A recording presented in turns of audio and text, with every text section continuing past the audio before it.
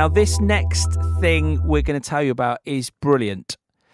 So during lockdown, you know, you might have been keeping a journal or a diary or some kind of online blog. People have been talking about how to log this experience, maybe with your family or friends.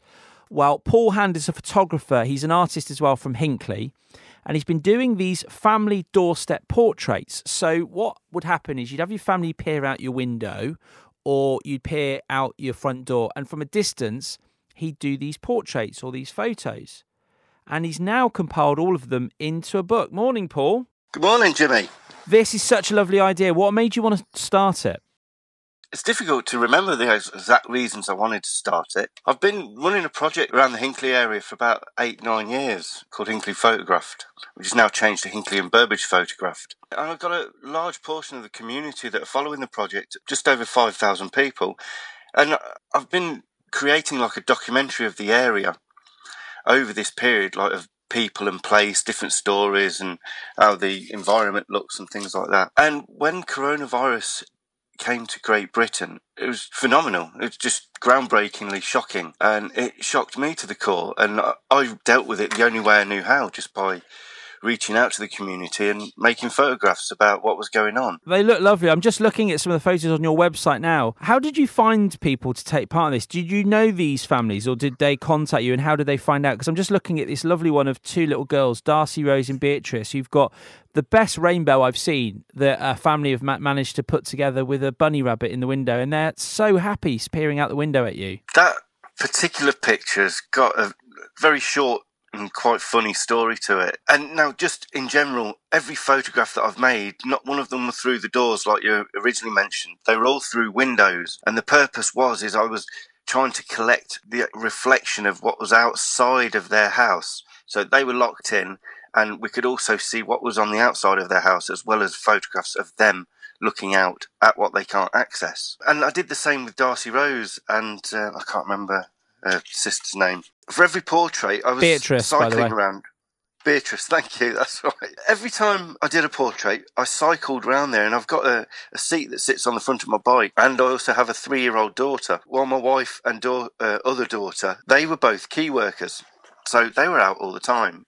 So it was just myself at home and my daughter. So we'd go around with my daughter on this seat, and we would make the photographs of people. We were separated from everybody because I always told everybody to not leave their house, because I'd be coming around. I've got my daughter and she doesn't really understand social distancing. These two girls were the first girls that my daughter had seen for a couple of months, and it was the same for them as well.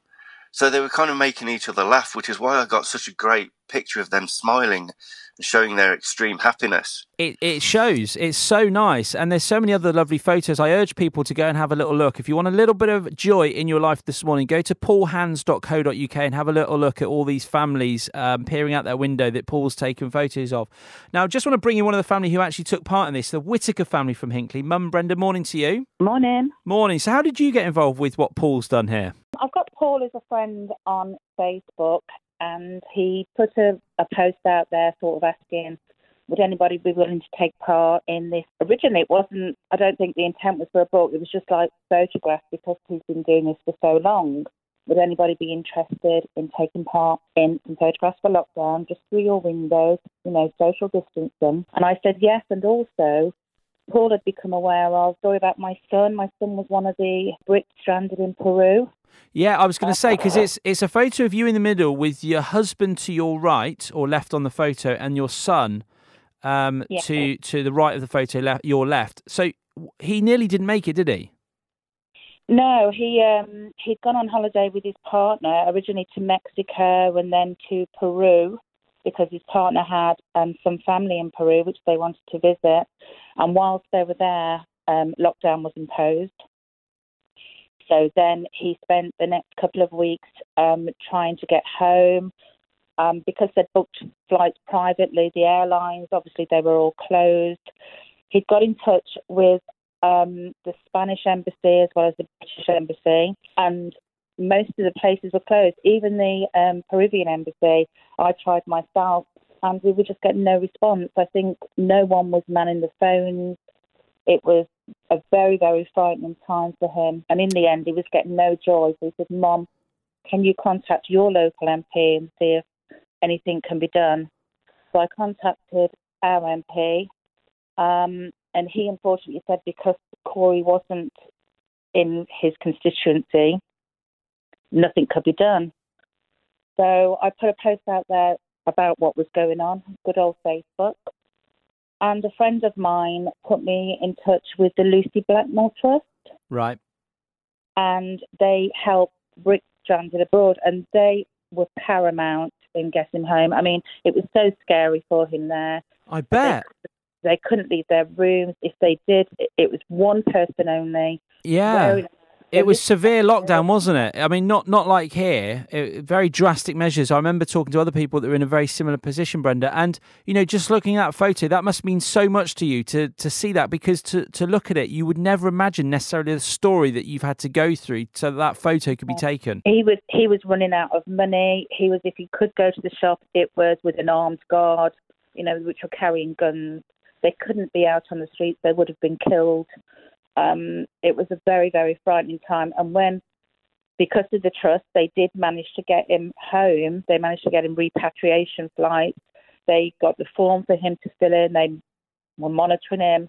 And, you know, Corey was actually helping other people. Look, you get in touch with this trust. This trust is the one, because there was loads of Brits stranded out there.